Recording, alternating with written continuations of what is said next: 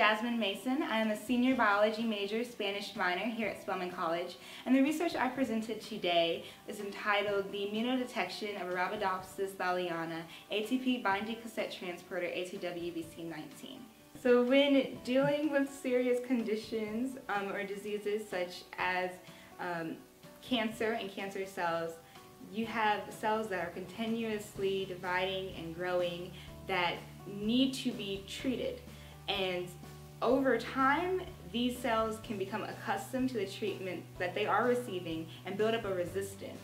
And this antibiotic resistance is what we are trying to avoid by using ATWBC19 as a practical alternative to treat these conditions.